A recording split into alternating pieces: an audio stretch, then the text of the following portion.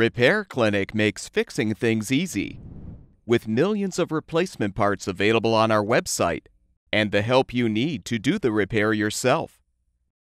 Since we encourage you to perform this procedure safely, a warning icon will appear when you should use caution.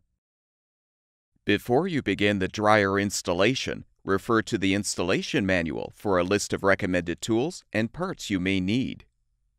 When using a power cord, a grounded electrical outlet will need to be located within 2 feet of either side of the dryer. The electrical supply for the appliance must be 240 volts at 60 Hz. A dedicated 30-amp circuit is required. The rear of the appliance should be positioned no closer than 5 inches from the wall. If installing the dryer in a cabinet or closet, allow for at least 1 inch of space on the sides and top of the appliance. There should be enough space to allow the door to fully open. If a closet door is used, the door should be louvered or space left at the top and bottom of the door to ensure adequate airflow.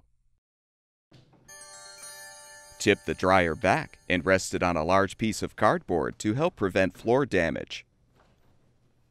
Locate the diamond marking on the 4 leveling legs. Thread the legs into the leg holes by hand. Use an adjustable wrench to finish threading the legs until the diamond markings are no longer visible.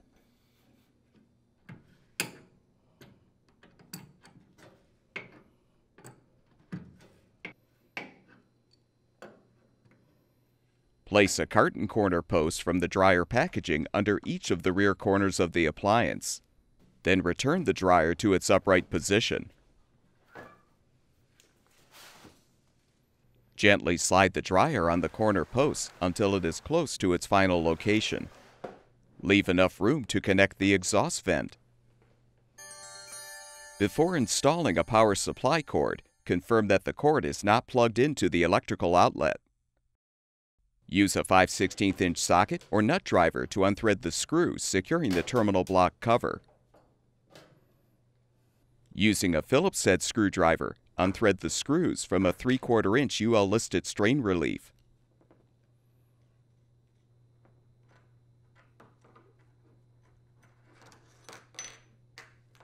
Insert the tabs of the 2 clamp sections of the strain relief into the hole below the terminal block opening.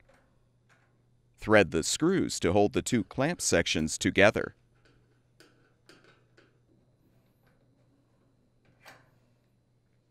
Now insert the power cord through the strain relief. When installing a 3-wire power cord, unthread the center terminal block screw. Secure the white or center neutral wire of the power cord to the center terminal block post under the screw.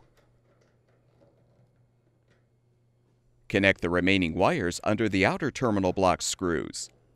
Be sure to tighten all of the screws.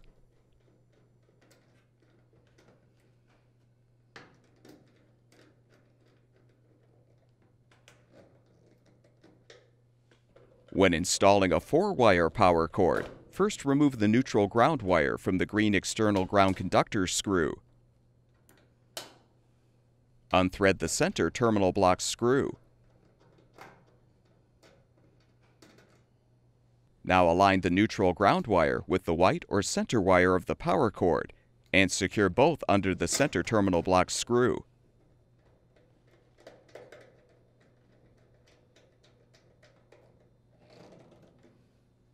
Next, secure the power cord grounding wire under the green external ground conductor screw.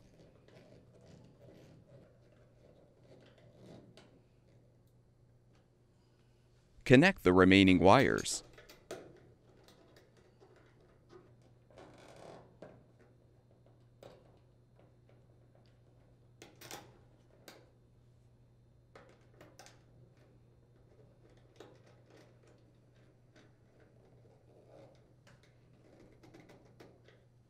With the power cord in place, tighten the strain relief screws to secure the cord.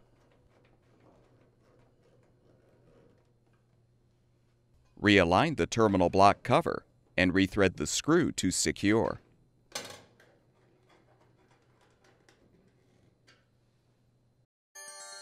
To reduce the risk of fire, this dryer must be exhausted outdoors. Refer to the vent system charts in the installation manual to determine the number of vent sections and elbow joints required. Only 4-inch wide venting and clamps should be used. While 45-degree elbow joints will provide better airflow than 90-degree elbows, the goal should be to use the fewest number of elbows and turns as possible for the venting to reach the outside of the home.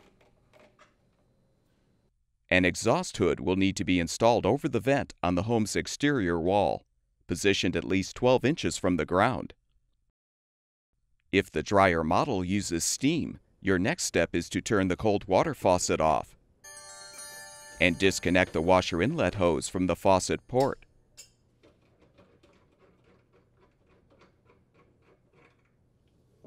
Remove the old rubber washer from the inlet hose and replace it with a new washer.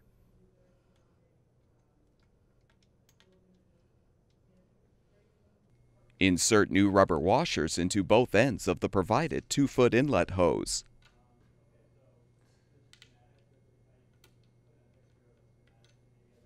Now thread the 2-foot inlet hose onto the faucet port by hand until snug.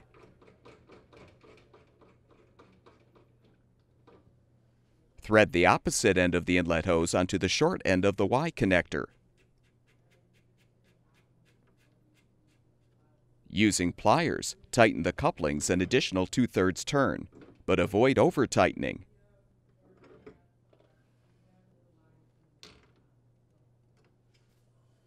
Next, thread the washer inlet hose onto one of the Y connector ports.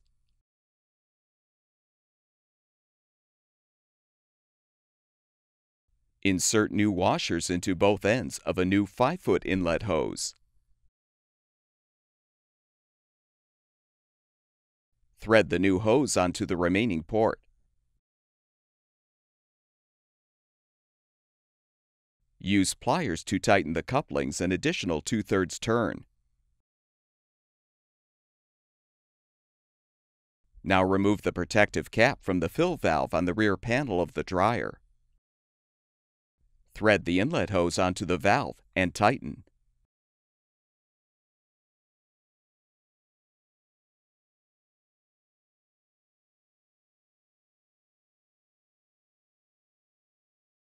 Turn the cold water faucet back on and check for leaks around all of the hose fittings.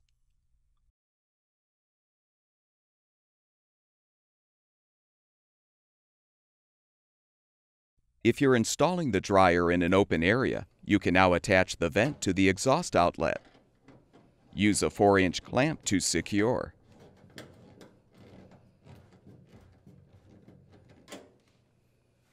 If applicable, move the dryer to its final location or as near as possible, being careful not to crush or kink the vent. Remove the carton corner posts.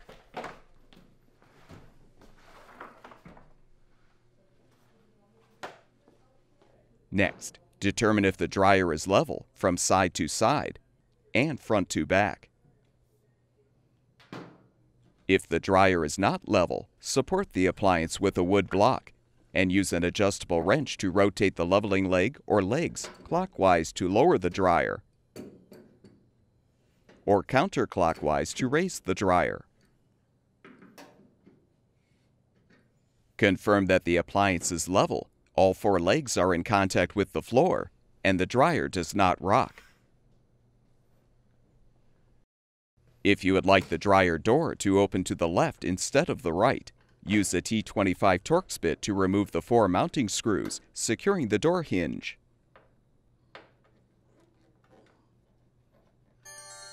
With the screws unthreaded, lift the door up to detach it from the door frame, and place the door on a towel or blanket.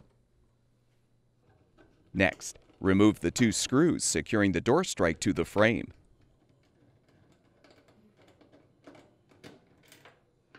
Rotate the strike 180 degrees and align it on the opposite side of the door frame. Secure it with the screws.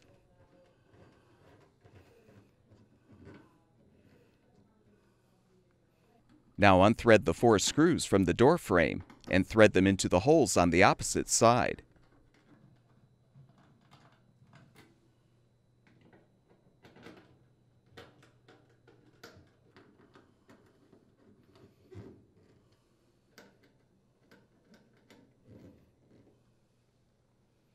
Using a Phillips head screwdriver, unthread the 10 screws holding the inner and outer door assemblies together.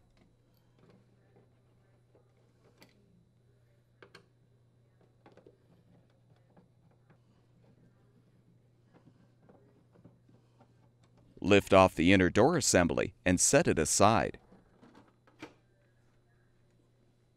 Now use a T15 Torx bit to unthread the 2 screws at the top and bottom of the outer door assembly, securing the outer window and retainer. Leave the 2 screws securing the door handle intact at this time. Rotate the outer glass retainer clockwise to detach the assembly from the trim ring. Separate the outer door glass from the retainer. Next, remove the screws to release the door handle from the retainer.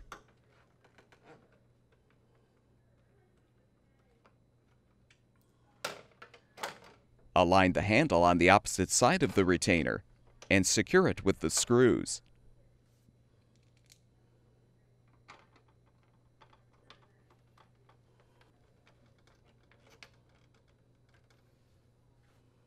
Rotate the outer glass so the notch in the glass aligns with the handle, then snap the glass into place on the retainer. Align the outer window and retainer on the trim ring, and rotate counterclockwise to lock it into place.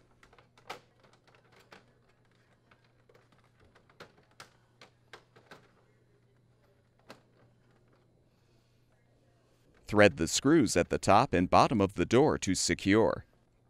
Avoid over-tightening. Next, use the T25 Torx bit to unthread the 3 screws, securing the latch plate and backing plate to the inner door assembly.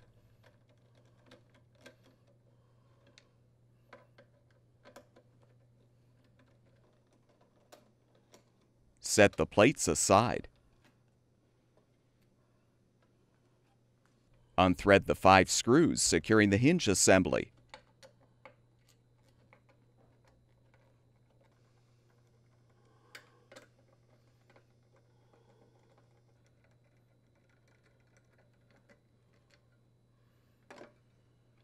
Move the hinge assembly to the opposite side of the inner door and secure it with the screws.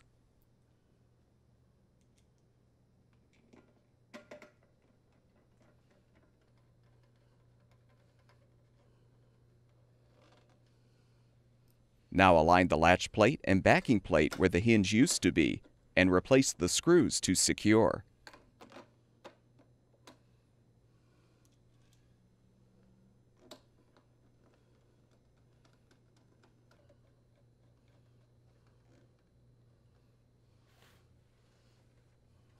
Realign the inner and outer door assemblies. Thread and tighten the 10 screws.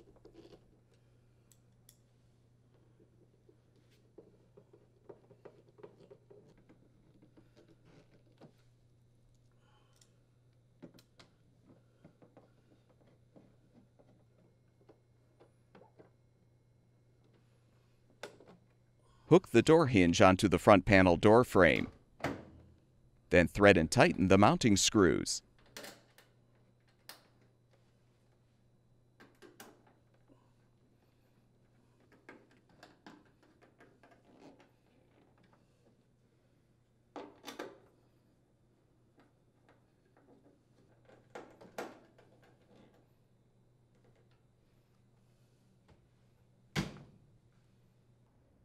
Plug the power cord into the electrical outlet.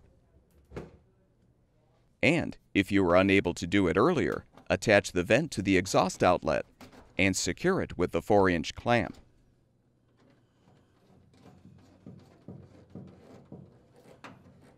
If applicable, fully position the appliance in the cabinet or closet, making sure not to damage the vent, and the dryer should be ready for use.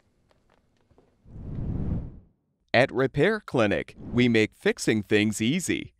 Thank you for supporting the production of these videos by purchasing your parts from our website.